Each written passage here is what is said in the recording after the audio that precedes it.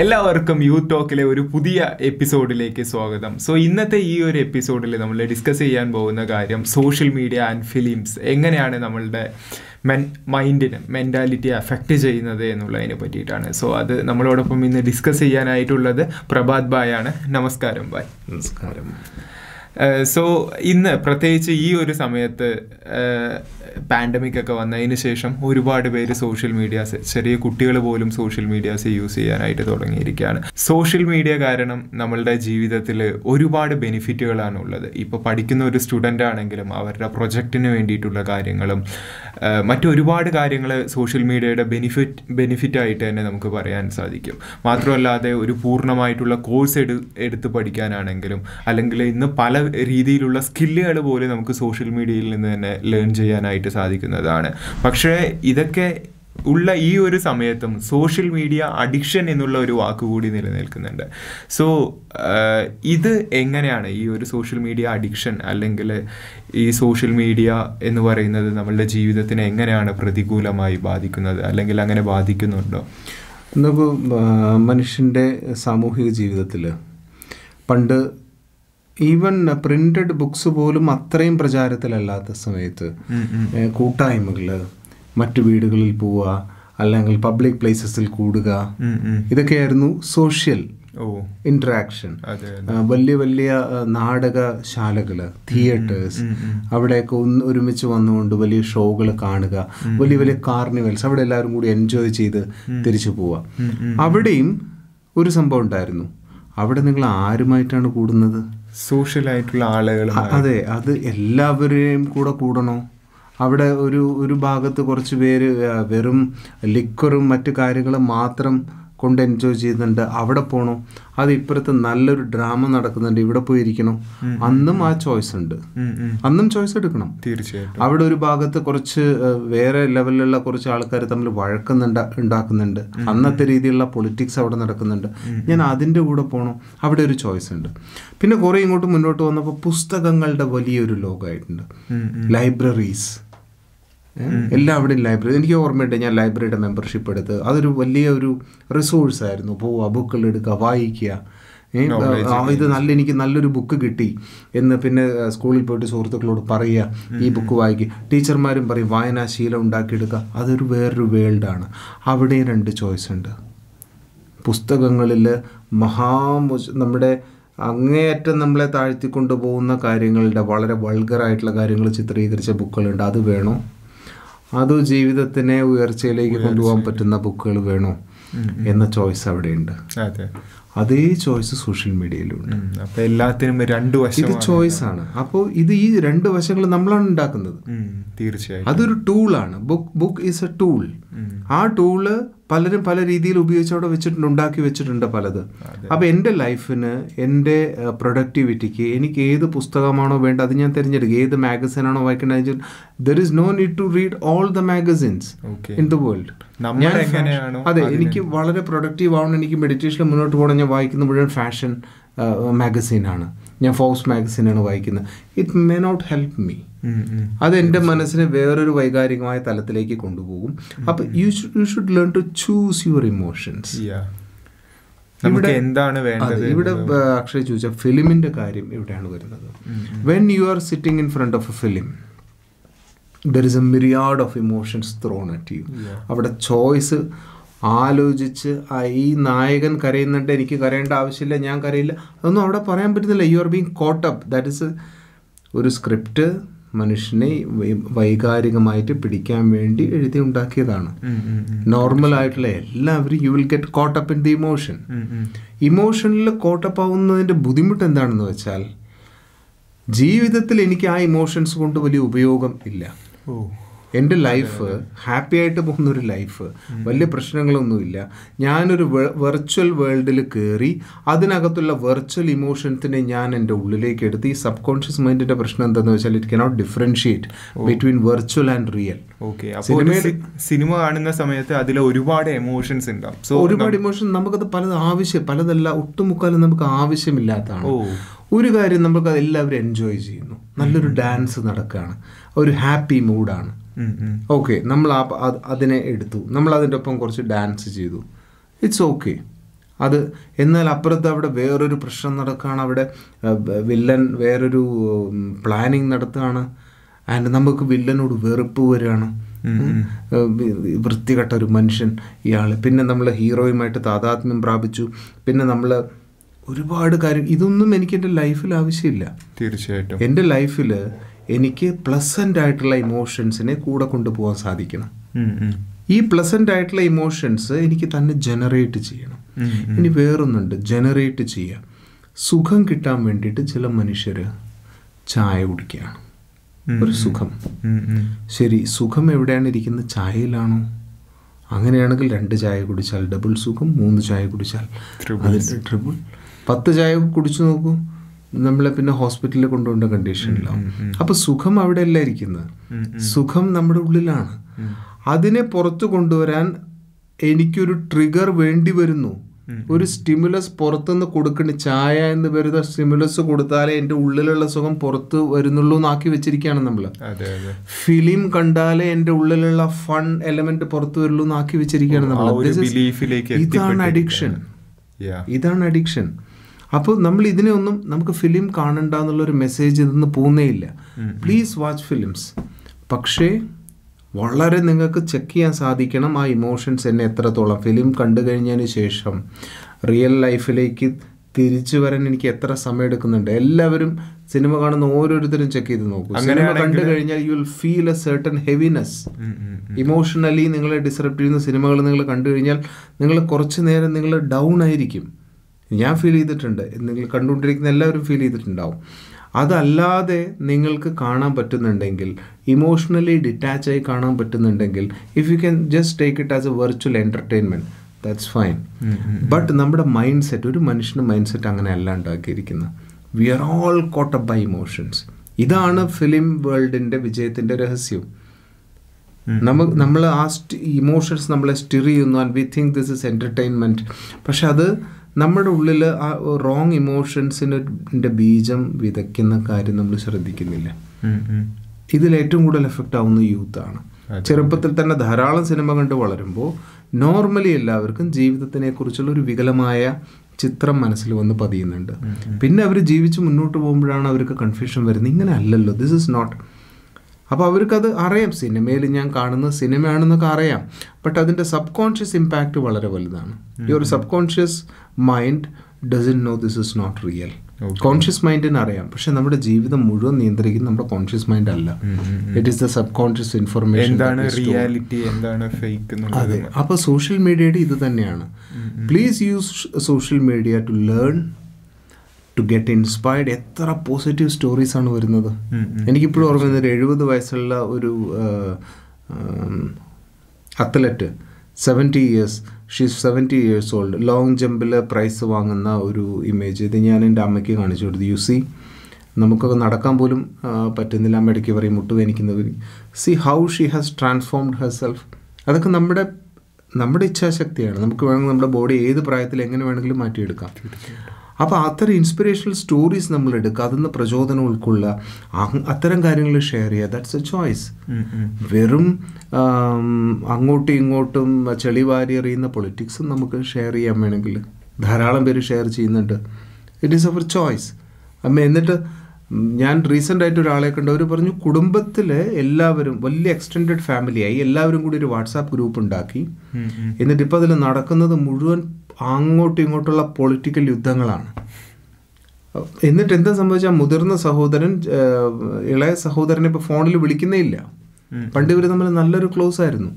കാരണം ഒരാൾ ഒരു രാഷ്ട്രീയ പാർട്ടിയുടെ ആളെ മറ്റേ ഇവർ തമ്മിൽ യുദ്ധമായി. ഏറ്റവും സോഷ്യൽ മീഡിയ എന്ന് ഈ പാർട്ടിക്ക് അനുകൂലമായിട്ടുള്ള തെരഞ്ഞെടുത്ത് ഇയാളെ പ്രതിരോധിക്കാൻ വേണ്ടി അയക്കുക എന്നുള്ള ലെവലിലേക്ക് എത്തിക്കഴിഞ്ഞു.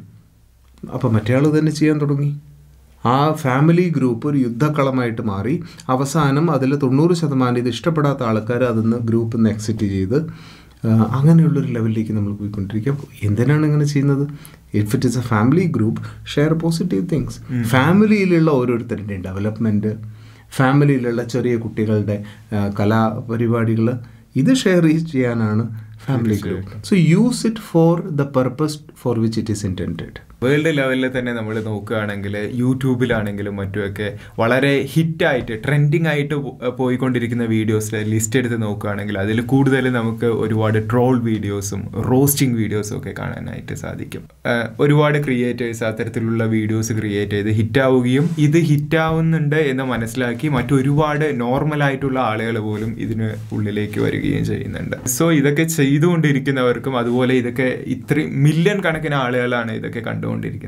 സോ അത് ഏത് ലാംഗ്വേജ് എടുത്താലും ആ ഒരു ലാംഗ്വേജിലെ റോസ്റ്റിംഗ് ചാനലാണെങ്കിലും ട്രോൾ ചാനൽസിനാണെങ്കിലും ഒക്കെ മില്യൺ കണക്കിന് വ്യൂസ് ആണുള്ളത്. സോ ഇത്തരത്തിലുള്ള കണ്ടന്റ്സ് പ്രൊഡ്യൂസ് ചെയ്യുന്നവരും അതുപോലെ അത് റിസീവ് ചെയ്യുന്നവരും, അതായത് അത്തരത്തിലുള്ള വീഡിയോസൊക്കെ കണ്ടുകൊണ്ടിരിക്കുന്നവരും ഈ ഒരു സൊസൈറ്റിയിൽ ഉണ്ടാക്കുന്ന ഇമ്പാക്റ്റ് എത്രമാത്രമായിരിക്കും? അപ്പോൾ ഇതൊരു ഇമ്പോർട്ടൻറ്റ് പോയിൻ്റാണ്. എനിക്ക് ഇത്തരം വീഡിയോസിൻ്റെ എക്സിസ്റ്റൻസിനെ കുറിച്ച് ഒരു വർഷം മുമ്പ് അറിവ് പോലും ഉണ്ടായിരുന്നില്ല. ഞാൻ എങ്ങനെയോ അതിലേക്ക് എത്തിപ്പെട്ടതാണ്. യൂട്യൂബിൽ നമ്മളങ്ങനെയാണല്ലോ, പലത് അന്വേഷിച്ച് പോകുമ്പോൾ വേറെ ചിലതിലേക്ക് നമ്മൾ എത്തിപ്പെടും. അപ്പോൾ എനിക്കിത് വളരെ അൺപ്ലസൻ്റ് ആയിട്ടുള്ള ഒരു ഫീലിംഗ് ആണ് ആദ്യം ഉണ്ടാക്കുക. അതെനിക്ക് വിശ്വസിക്കാൻ പറ്റിയില്ല. റോസ്റ്റിംഗ് വീഡിയോസ് എന്ന് പറഞ്ഞപ്പോൾ ഞാൻ വിചാരിച്ചു ഇതെന്താണ് സംഭവം. നോക്കുമ്പോൾ ഒരു വ്യക്തിയെ എടുത്തുകൊണ്ട് അയാളുടെ നെഗറ്റീവ് പോയിൻറ്റ്സിനെ കളിയാക്കിക്കൊണ്ടുള്ള വീഡിയോസാണ്. ഇത് ചെയ്യരുത് എന്നാണ് നമ്മുടെ പ്രപിതാമഹന്മാർ മുതൽ നമ്മുടെ എല്ലാ റിലീജിയസ് ടെക്സ്റ്റുകളും എല്ലാ ധർമ്മഗ്രന്ഥങ്ങളും എല്ലാ ആധ്യാത്മിക മൂവ്മെൻറ്റ്സും എല്ലാ വാല്യൂ ബേസ്ഡ് ആയിട്ടുള്ള കാര്യങ്ങളും ഇത് ചെയ്യുന്നതിൽ നിന്ന് നമ്മളെ ആയിരക്കണക്കിന് വർഷങ്ങളായിട്ട് വിലക്കിക്കൊണ്ടിരിക്കുകയാണ്. ആൻഡ് നമ്മളിത് ഇതിനൊരു ട്രെൻഡാക്കി മാറ്റിയിരിക്കുന്നു. അതായത് റോസ്റ്റിംഗ് എന്ന് വെച്ചാൽ ഒരാൾ വേറൊരാളെ ട്രോൾ ചെയ്യുന്നത് നമുക്ക് കാണാൻ വലിയ സന്തോഷം. നമ്മൾ ചെക്ക് ചെയ്യേണ്ട ഒരു വലിയ കാര്യമാണ് ഇത് എന്ത് തരം മാനസികാവസ്ഥയാണ്. ഒരു entertainment, okay this is entertainment, പക്ഷേ ഈ entertainment this is going to damage U. ഇത് ഞാൻ ഉറപ്പ് പറയാൻ പറ്റും. ഈ എൻ്റർടൈൻമെൻറ്റ് ദിസ് ഡെഫിനറ്റ്ലി നമ്മുടെ ജീവിതം സുഖമായി മുന്നോട്ട് പോകണമെങ്കിൽ നമുക്കൊരു നിയമം പ്രാവർത്തികമാക്കിയേ പറ്റൂ. നമ്മൾ സ്പിരിച്വൽ ലാംഗ്വേജിൽ പറയും മുത്തുകൾ മാത്രം എടുക്കുന്ന അരയന്നത്തിനെ പോലെ ആവണം. ഇത് നമ്മുടെ ഒരു സ്പിരിച്വൽ സ്റ്റേറ്റ്മെൻ്റ് ആണ്. ജീവിതത്തിൽ ശാന്തമായിട്ടും സുഖമായിട്ടും മുന്നോട്ട് പോകണമെങ്കിൽ മറ്റുള്ളവരുടെ നെഗറ്റീവ് അവിടെ ഉണ്ടെങ്കിലും അതിനെ മാറ്റി വെച്ച് this is not just A spiritual statement. Andrew Carnegie എന്ന ഫസ്റ്റ് $1 trillion ബിസിനസ് മാൻ അമേരിക്കയിൽ, അദ്ദേഹം ആൾക്കാരുമായിട്ട് ഹി ഹാഡ് പീപ്പിൾ സ്കിൽസ്. ഒരാൾ അദ്ദേഹത്തിനെ പരിചയപ്പെട്ടാൽ he will become A life long fan. അപ്പോൾ ഇൻ്റർവ്യൂവിൽ പലരും ചോദിക്കും ഇദ്ദേഹത്തിനോട്, എങ്ങനെയാണ് നിങ്ങൾ ആൾക്കാരെ ഇങ്ങനെ പല കാന്തം പോലെ ആകർഷിച്ച് നിർത്തുന്നത്? Why people like you so much? ആൾക്കാർക്ക് എന്തുകൊണ്ടാണ് നിങ്ങളെ ഇത്ര ഇഷ്ടം? ഇതൊരു ബിസിനസ് മാനാണ്. അദ്ദേഹം പറഞ്ഞു I dig for gold. ഞാൻ സ്വർണം കുഴിക്കുന്ന ഒരാളാണ്, സ്വർണ്ണഖനി ഉണ്ടാക്കുന്ന എന്ന് വെച്ചാൽ 18-ാം നൂറ്റാണ്ടിൽ സ്വർണം ഒരുപാട് കിട്ടിയെന്ന് പറഞ്ഞിട്ട് ഒരു ഒഴുക്കുണ്ടായിരുന്നു. സ്വർണ്ണഖനികൾ ഒരുപാട് കണ്ടുപിടിച്ചപ്പോൾ പലരും അവരുടെ എല്ലാം വിറ്റുപെറുക്കി ഖനനം ചെയ്യാനുള്ള ഉപകരണങ്ങളൊക്കെ എടുത്തുകൊണ്ട് സ്വർണം ഖനനം ചെയ്ത് ധനികരാവാൻ വേണ്ടിയിട്ടൊരു വലിയ മൂവ്മെൻ്റ് ഉണ്ടായിരുന്നു വെസ്റ്റേൺ കൺട്രീസിൽ. അതിൽ പലർക്കും കിട്ടി, പലർക്കും നഷ്ടപ്പെട്ടു എല്ലാം. പക്ഷേ ഈ സ്വർണം കുഴിച്ചുകൊണ്ടിരിക്കുന്നവരുടെ ഒരു പൊതു സ്വഭാവം ഉണ്ടായിരുന്നു. കുഴിക്കും തോറും കിട്ടുന്നത് 99% ഡർട്ടാണ്, അലോയ്സ് ആണ്, സ്വർണ്ണമല്ല കിട്ടുന്നത്. But they will never get tired. അവർ അന്നത്തെ രാത്രിയെല്ലാം കഴിഞ്ഞ് പിന്നെ പൂർവാധിക ഉത്സാഹത്തോടു കൂടി അടുത്ത പ്രഭാതത്തിൽ വീണ്ടും സ്വർണം കുഴിക്കുകയാണ്. വൈ? കിട്ടുന്നത് മുഴുവൻ ഡർട്ടാണ്. Y? They are not tired. സ്വർണം കിട്ടുന്നുണ്ടല്ലോ എന്ന് പറഞ്ഞിട്ടായിരിക്കും. കിട്ടിയിട്ടില്ല ഇതുവരെ. തുടങ്ങിയ ഒരാൾ 2 മാസമായിട്ടും കിട്ടിയിട്ടില്ല. But he is not tired. Y? Because he is not looking for dirt, he is looking for gold. He is looking for gold. അതാണ് ടയർഡ് ആവാത്തത്. അതിൻ്റെ വാല്യൂ അത് കിട്ടിക്കഴിഞ്ഞാൽ ഉണ്ടാവുന്നത് ഇതുകൊണ്ടാണ് ടയർഡ് ആവാത്തത്. ആൾക്കാരുമായിട്ട് ഇടപഴകുമ്പോൾ ഇതുപോലെ തന്നെയാണ്. നമ്മുടെ ഏറ്റവും വലിയ ഒരു വീക്കായിട്ടുള്ള ഒരു സ്വഭാവ വിശേഷതയാണ് മറ്റുള്ളവരെ കണ്ട അവരുടെ നെഗറ്റീവ് പോയിന്റ് പെട്ടെന്ന് പിടികിട്ടും. മറ്റുള്ളവരുടെ നെഗറ്റീവ് പോയിന്റ് നമ്മുടെ ഏറ്റവും വീക്കായ ഒരു സ്വഭാവമാണ് മറ്റുള്ളവരെ കണ്ടാൽ അവരുടെ നെഗറ്റീവ് പെട്ടെന്ന് കാണുക എന്നുള്ളത്. An I for the negative. Andrew കാർണിഗെ പോലെയുള്ള സക്സസ്ഫുൾ ആയിട്ടുള്ള ബിസിനസ്സുകാർ they never looked at the weak points of people. അവർക്ക് അറിയായിരുന്നു ഒരു വ്യക്തിയുടെ നെഗറ്റീവ് നോക്കിയാൽ ആ വ്യക്തി എന്നേക്കുമായി നമ്മളിൽ നിന്ന് അകലും. അവരുടെ കൂടെ ജോലി ചെയ്യുന്നവർ അവരുടെ പോസിറ്റീവ് മാത്രം they looked for the gold. ഡയറക്റ്റാണ് വരുന്നത്. എൻ്റെ മാനേജർ മര്യാദയ്ക്ക് ഒരു കാര്യം ചെയ്തില്ല, ഞാൻ പറഞ്ഞത് ശരിയായി ചെയ്തില്ല. That is A kind of dirt he is throwing at me. അദ്ദേഹം ധിക്കാരപൂർവ്വം എന്നോട് പെരുമാറി. That is A kind of dirt he is throwing at me. But what am I looking at? ഞാൻ നോക്കുന്നത് ഗോൾഡിലേക്കാണ്. So that dirt will not affect me. ഇത് ജീവിത വിജയത്തിൻ്റെ അടിസ്ഥാന സിദ്ധാന്തങ്ങളിൽ ഒന്നാണ്.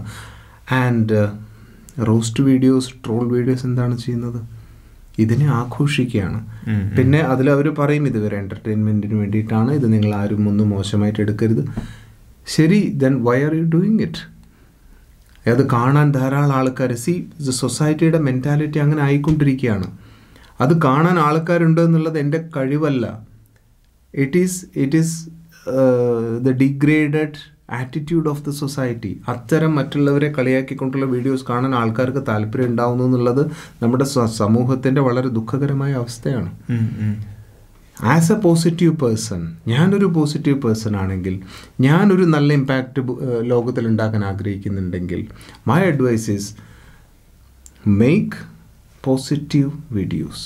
നിങ്ങളൊരു നല്ല ക്രിയേറ്ററാണ്, നിങ്ങൾ ക്രിയേറ്റ് ചെയ്തോളൂ. But make positive videos. നല്ല കാര്യങ്ങൾ പറഞ്ഞു കൊടുക്കുന്ന വീഡിയോസ് എന്തുകൊണ്ട് ഉണ്ടാക്കിക്കൂടാ? കാരണം അതിൻ്റെ വ്യൂസ് നമ്മൾ ഉദ്ദേശിക്കുന്നത് പോലെ ഉണ്ടാവില്ല.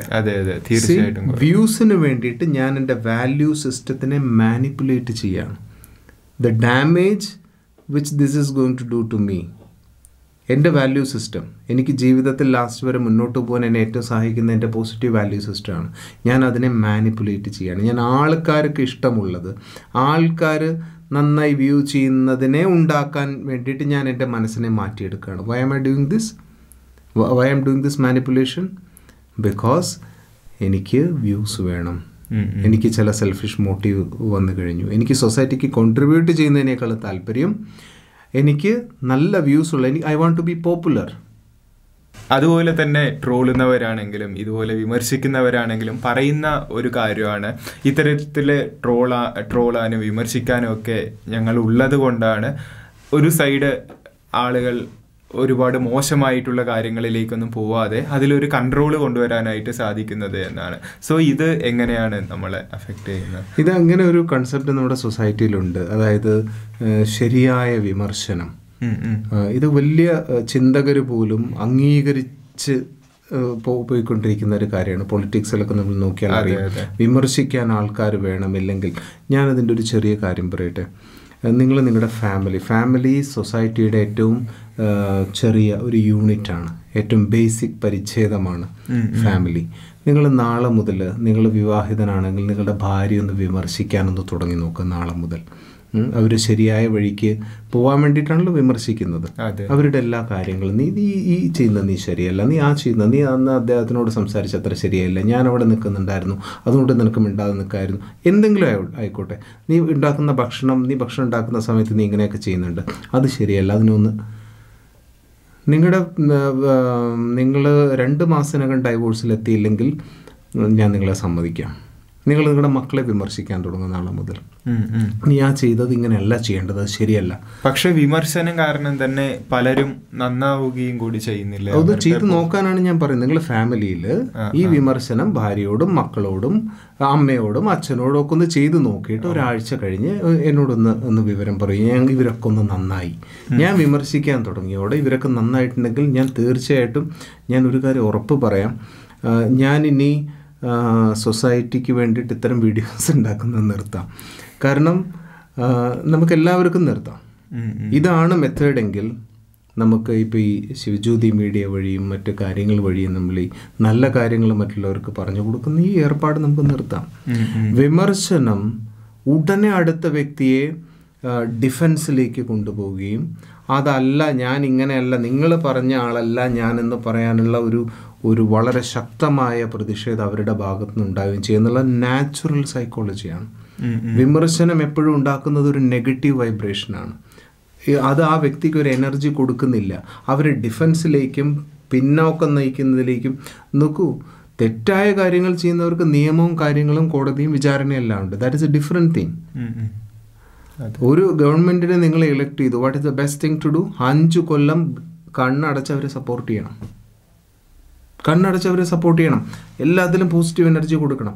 5 വർഷം കഴിഞ്ഞ് അവരെ അനലൈസ് ചെയ്ത് അവർ ശരിയായതല്ല ചെയ്തെന്ന് മനസ്സിലാക്കിയാൽ പിന്നെ അവരെ എലക്ട് ചെയ്യേണ്ട. നിങ്ങൾ അടുത്ത ദിവസം മുതൽ അവരെ വിമർശിക്കാൻ തുടങ്ങി, നിങ്ങൾ നെഗറ്റീവ് എനർജി കൊടുക്കുക. അവർ ഒന്നും ചെയ്യാൻ വിടാതെ 5 കൊല്ലം കഴിഞ്ഞിട്ട് ഇനി നിങ്ങൾ ഇങ്ങോട്ട് ഭരണം വാങ്ങി, വീണ്ടും നിങ്ങൾ അത് തന്നെയാണ് ചെയ്യുന്നത്, അവരും അത് തന്നെയാണ് ചെയ്യുന്നത്. നിങ്ങളെ ഭരിക്കാൻ വിടാതെ അവർ വിമർശിച്ചുകൊണ്ടിരിക്കും. നമ്മുടെ രാജ്യം ഇത്ര അൺപ്രൊഡക്റ്റീവായി പോയതിൻ്റെ കാര്യം ഈ റോങ് മെൻറ്റാലിറ്റിയാണ്. വിമർശനം is not A solution for anything. ഒരാളും വിമർശനം കൊണ്ട് നന്നായിട്ടില്ല. ഒരു വിമർശകന് പോലും ആരും ഒരു പ്രതിമ നിർമ്മിച്ച് ഇതൊരു മഹാനായ വിമർശകനാണെന്ന് പറഞ്ഞിട്ടില്ല. എന്തെങ്കിലും പോസിറ്റീവായ ഇൻഫ്ലുവൻസ് ഉണ്ടാക്കാൻ ശ്രമിക്കുന്നവർക്ക് മാത്രമേ സ്മാരകങ്ങൾ ഉണ്ടാവാറുള്ളൂ. This it self shows the negative side of criticism. ജീവിതത്തിൽ സുഖം വേണോ? Stop criticising. വേണമെങ്കിൽ ഒരു സെൽഫ് ക്രിറ്റിസിസം തുടങ്ങിക്കോളൂ. ഞാൻ ചെയ്യുന്നതെല്ലാം ശരിയാണോ? ഞാൻ ഇങ്ങനെ പോയാൽ എൻ്റെ ലൈഫ് എന്താവും? ഞാൻ എന്ത് ഇമ്പാക്റ്റാണ് മറ്റുള്ളവരുണ്ടാക്കുന്നത്? U criticise your self. മറ്റുള്ളവരെ ക്രിട്ടിസൈസ് ചെയ്യാനും ജഡ്ജ് ചെയ്യാനുള്ള സ്വാതന്ത്ര്യം, ലിബർട്ടി ഈശ്വരൻ ഒരാൾക്കും കൊടുത്തിട്ടില്ല. സ്വയം പോലും അദ്ദേഹം ചെയ്യാറില്ല. God doesn't judge any one. നമ്മൾ വിചാരിക്കും ഈശ്വരനെല്ലാം ചെയ്യാൻ. God doesn't judge any one. അദ്ദേഹം നമ്മളിലെ പോസിറ്റീവ് മാത്രം കാണാൻ ശ്രമിക്കുന്ന ഒരാളാണ്. നമുക്കും അത് തന്നെ ചെയ്യണം. പോസിറ്റീവ് മാത്രം കണ്ട് അതിനെ പ്രൊമോട്ട് ചെയ്യുമ്പോൾ മുഴുവൻ ലോകത്തിലേക്ക് നമ്മളൊരു പോസിറ്റീവ് എനർജി വ്യാപിപ്പിക്കുകയാണ്. അത് പതുക്കെ മറ്റുള്ളവർ കാണും, റെക്കഗ്നൈസ് ചെയ്യും, അവർ അഡോപ്റ്റ് ചെയ്യും. This is how I make the society positive. വിമർശനം ഞാൻ തുടങ്ങിക്കഴിഞ്ഞാൽ ഞാൻ എന്നെ തന്നെ ഡൗൺ ആക്കുന്നു, ഞാൻ വിമർശിച്ച ആളെ ഞാൻ ഡൗൺ ആക്കുന്നു, അവരിൽ നിന്നത് മറ്റു പലതിലേക്കും പോകും. സോഷ്യൽ മീഡിയയുടെയും അതുപോലെ വിമർശനങ്ങളുടെയൊക്കെ നെഗറ്റീവ് സൈഡും അതുപോലെ പോസിറ്റീവായിട്ട് അത് നമുക്ക് യൂസ് ചെയ്യാനായിട്ട് എങ്ങനെ ചെയ്യാമെന്നുമൊക്കെ പറഞ്ഞു തന്ന പ്രഭാത് ഭായിക്ക് ഒരുപാട് നന്ദി. So thank you so much for watching. അടുത്ത ഒരു എപ്പിസോഡിൽ നമുക്ക് വീണ്ടും കാണാം. By all.